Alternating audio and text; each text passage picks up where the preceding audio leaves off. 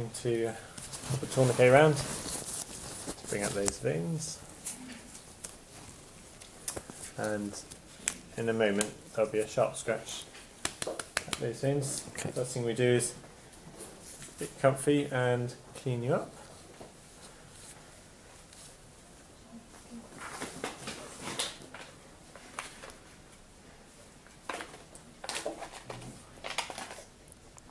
Are you alright with needles there? Yes, I am, yeah.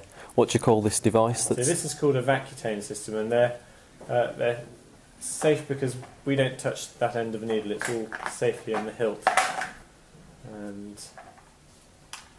the long bit is called a butterfly. Okay. So there'll be a sharp scratch coming up in just a second. 1, 2, 3. Well done. And that's in. That was fairly straightforward, wasn't it? Yeah, lovely. Then it's already got a vacuum in there, so it fills under its own vacuum. Thank you, I don't. So there's no syringes, no waving needles around. Okay. And it takes a little while just to fill under its own steam. If you take the blood out too quickly, it can break the blood cells. Okay. They release potassium and hemoglobin, and you can get erroneous values, and it can kill the T cells that I'm interested in.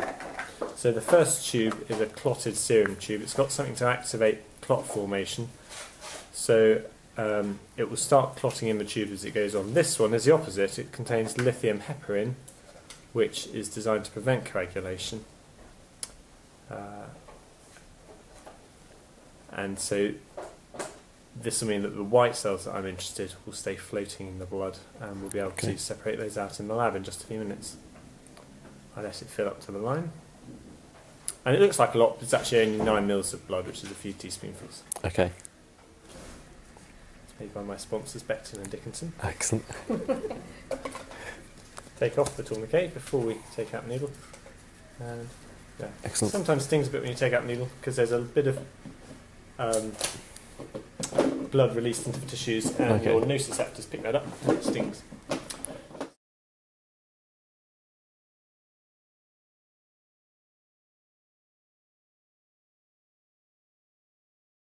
And first we're going to mix them with just some salty water. The water has to be salty, otherwise it's not isosmotic. The cells will all lyse. We're going to start. This is a very dense liquid called lymph prep, which is going to separate out the red blood cells from the white blood cells. So the white blood cells are less dense than this, and the red blood cells are more dense than it. This is where we employ our skills found in the cocktail bar. You have to layer it very gently.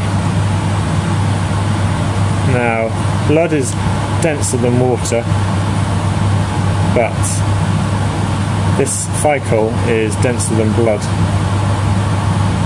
So we pour it so you get a thin layer, which is, you've got what's called an interphase between the clear ficol and the mixture of blood and salty water. And we have to do this really slowly. If you disturb the layer, then you get a mess at the end of the day and you won't be able to separate the cells properly. This wouldn't work if the blood was clotted, so that's why they add the lithium heparin to stop coagulation.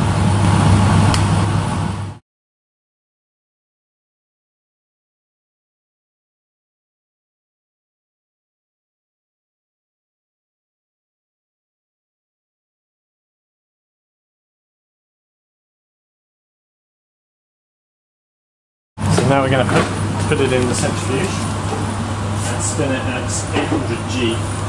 We do it at 4 degrees, about half an hour, and we get it to speed up slowly and slow down slowly. Press the button, and hold on, do it at 21 degrees. That'll be ready in half an hour.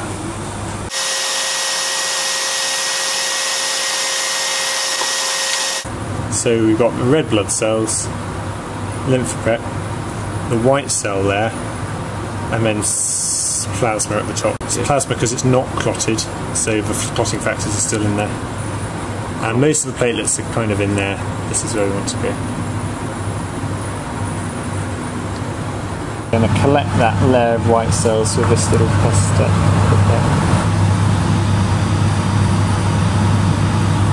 This is mostly to wash off the platelets and the bits of plasma that cells are less than 70 micrometers across, so this is a this is a 100 micrometer strainer.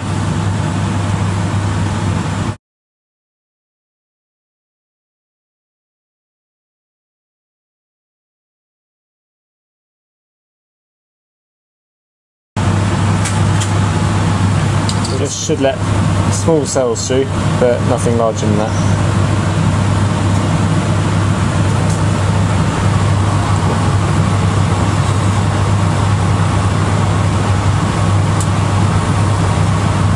Guess what? We stick it back in the centrifuge again. All you can see is the red cells, which is what we try to get rid of, but basically there's a very thin layer of white cells. The white cells would be underneath the red, would they? Yeah. So, not much to see because white cells are very small. There's the odd red cell which made it through, but can you see that little rim of cells at the bottom? Yeah. So we spend them in more or less a mil. We have to swirl them around to mix them up. So now we're going to count them. We've got 10 microliters of cells there. We mix them with the dye I mentioned. And we put them into this not very clean thing.